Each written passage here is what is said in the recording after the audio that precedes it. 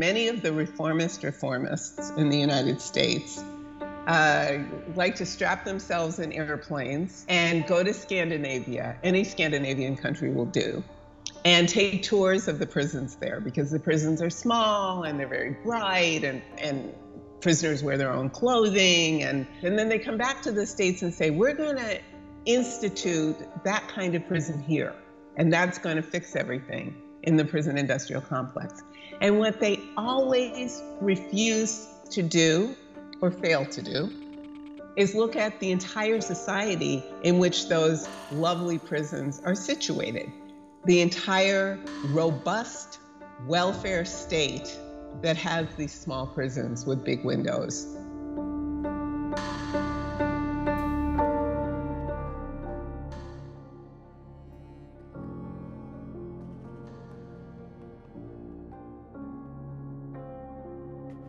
When we say let's abolish prisons, is let us make a society that makes it possible for people to live with each other, to flourish, to have lives, education, jobs. It means to decriminalize a lot of currently criminalized behavior.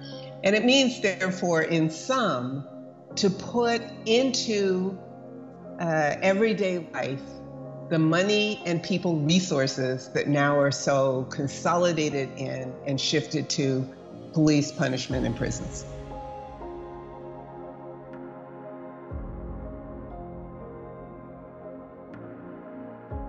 There are a couple of different frameworks that people use for thinking about and then engaging in the very messy and difficult practice of solving and resolving harm. So restorative justice has become somewhat mainstreamed, actually, and the notion behind it is to figure out a way for somebody who committed some kind of harm to take responsibility for that and to make it possible for the community, as it were, to be whole. And that's usually presented in the mainstream as an alternative to punishment. There's the other framework, which is the more abolitionist radical framework, is called transformative justice.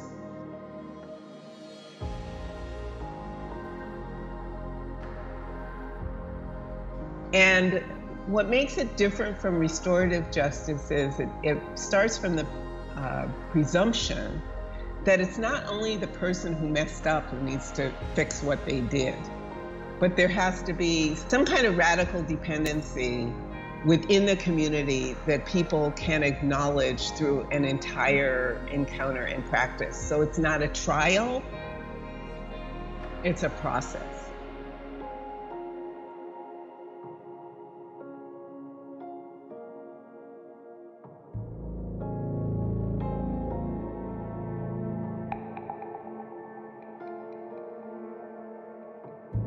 Abolishing police and abolishing prisons would have to go hand in hand. They feed each other, of course, but more importantly, the institutions of what I call organized violence, the institution of policing and prisons, as well as the military, absorb greater and greater and greater resources. Materially, austerity has concentrated people's minds to the degree that they do imagine the only way to be safe is to have the possibility of organized violence lined up on their behalf, rather than what we're seeing in the streets today, which is people saying the way that we can be safe is by undoing the police, by opening the jails and the prisons where people are dying at a phenomenal rate from COVID-19 and other harms, and doing something else with those resources in our households, in our communities, in our cities, and in the country.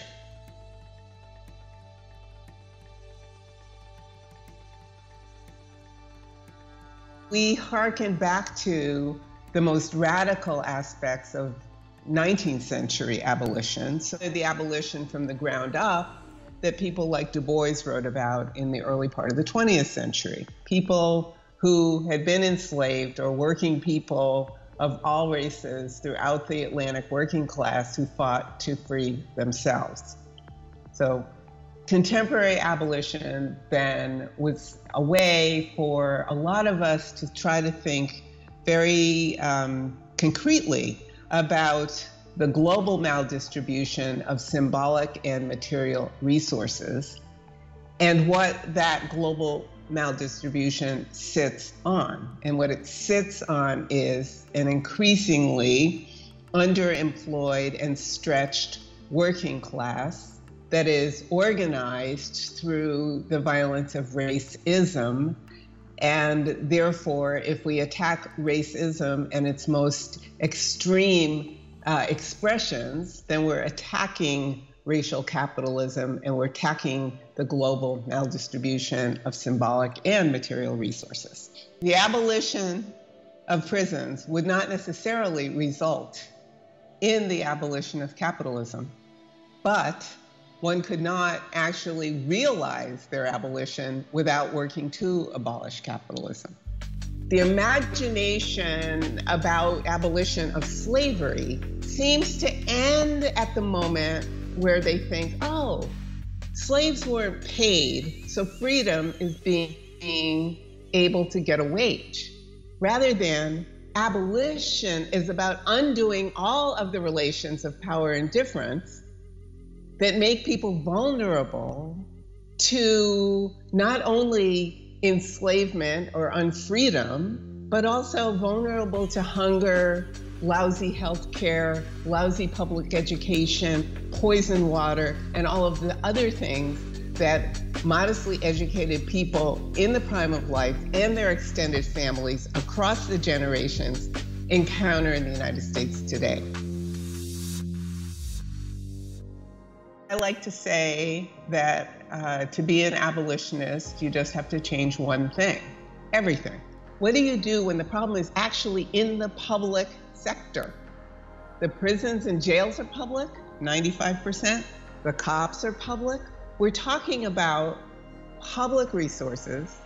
We're talking about the social wage and talking about what should happen with it. For the last 40 years, places where inequality has gotten deeper and deeper and deeper, led by the United States, have seen the greatest growth in prison and jail used as all-purpose solution to social problems. Prison and jail can't be used as all-purpose solutions to social problems.